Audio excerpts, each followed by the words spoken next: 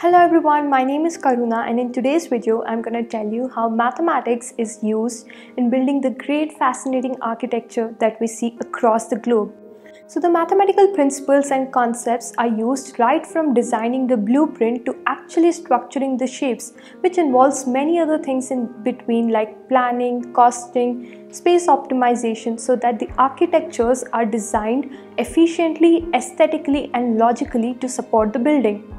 So let me give you a few examples of how mathematical concepts are used in architecture. The very first one is the golden ratio. The golden ratio is used in architectures like the Parthenon in Greece or the Union Secretariat building in the USA.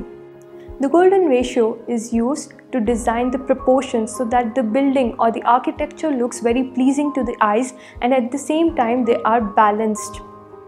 The next one is the Pythagoras theorem. The Pythagoras theorem is used to measure the perfect right angle and at the same time it is used to measure the size and shape of the structure.